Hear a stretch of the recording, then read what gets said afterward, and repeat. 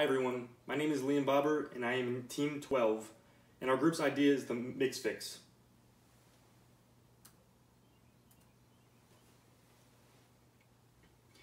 So, to introduce our team, we've been asked to make a product that is aimed primarily at Virginia Tech students, and to do so through using the product development process. We were able to make an outline to achieve this process by beginning with exploring multiple opportunities and assessing the realisticness of getting the opportunities to market, as well as having it succeed once it is there.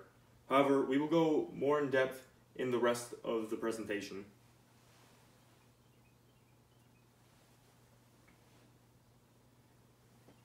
Okay, let's begin with the project planning.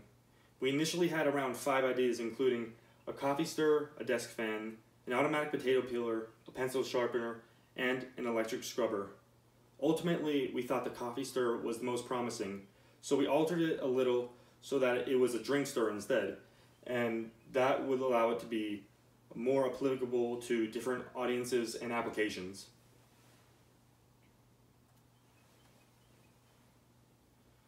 For our product, we wanted to make sure it was a standalone drink mixer that not only provides convenience, but elevates the quality of the drink.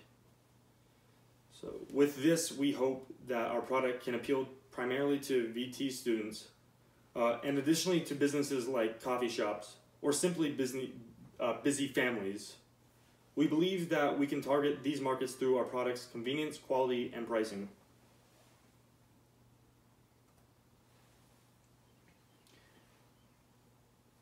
Now, here's the Gantt chart that will cover our plan.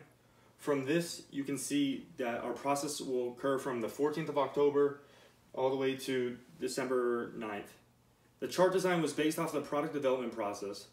The backbone of the chart was each key stage within the entire process, and those ones are primarily bolded in the taskbar. And if needed, more specific tasks within the stages were delved into and put into the chart, and these ones are mostly the unbolded ones that are indented. And as you can see, most of our tasks occur sequentially, and this is because our group consolidated most tasks in order to have our Gantt chart and project plan easy to follow.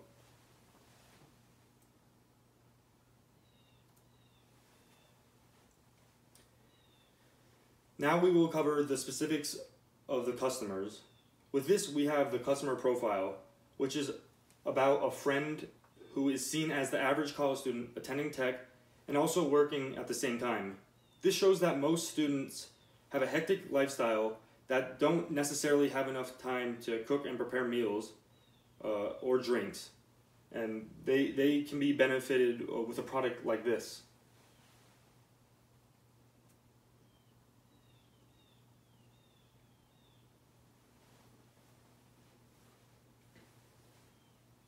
Okay, the benefit can be obtained by knowing how to properly use the product. Our team's use case properly demonstrates this.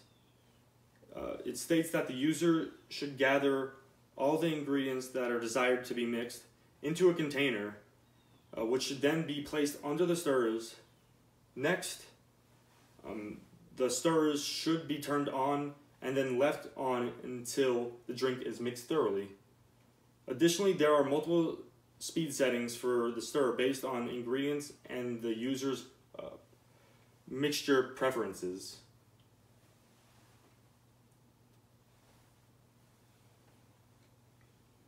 Great, let's get into what matters the most, the customer needs. We interviewed multiple students from all years living both on and off campus at Virginia Tech about what they would want in a drink stir in order to gauge what qualities are necessary for us to incorporate into our product in order for it to be successful. Some of the useful advice that we received from our interviewers are that the stir should be able to mix the drinks into different levels of thoroughness. The stir should not need any assistance. The stir shouldn't be the stir should be able to improve the quality of the drink and more effectively than by hand. It should be cost effective, it shouldn't be bulky or sore to look at, and as well as the stirrer should not be a process. From the customer statements, we were able to interpret that our stirrer should have multiple settings of stirring power, be self-sufficient, decrease the mixing time, be inexpensive, be compact and visually appealing, and simple to operate.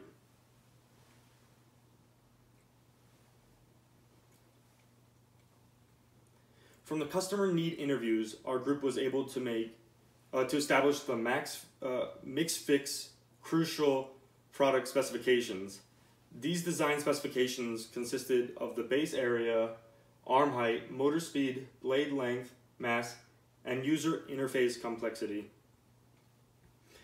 With these specifications in mind, our group created a preliminary sketch of what we plan to have our product look like, which is shown in the top left figure, which is a hands-free drink stirrer, which also is visually appealing.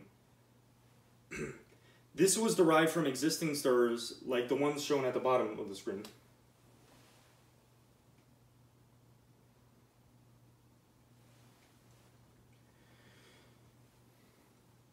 Using the product specification and the customer needs provided by the interviewees, we were able to create a QFD chart.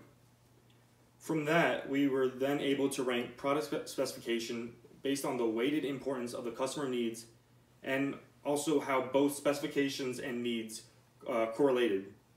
Next, we were able to establish that the user interface complexity, the area of the base, and the overall size of the product were among the most important specifications.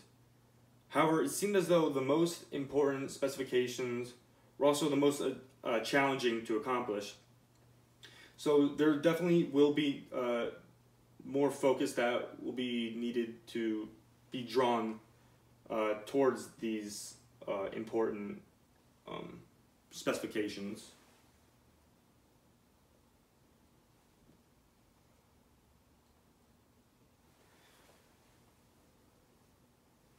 Lastly, it is critical that we analyze the stirrer economically to see if it is reasonable to bring to market.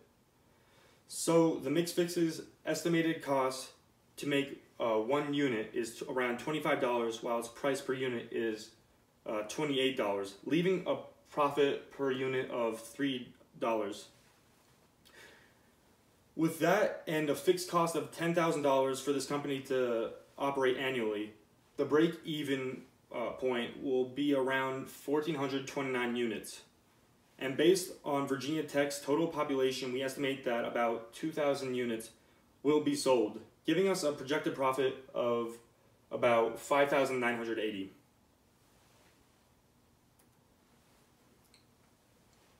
Finally, to summarize this presentation, our detailed project plan will allow us to rapidly develop our product. Moreover, the feedback we received from the customer interviews has allowed us to create a design for this product that will maximize our customer satisfaction and set us apart from the competition.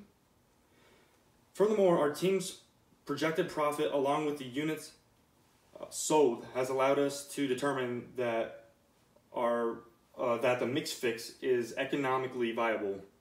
This concludes our presentation. Thank you for listening.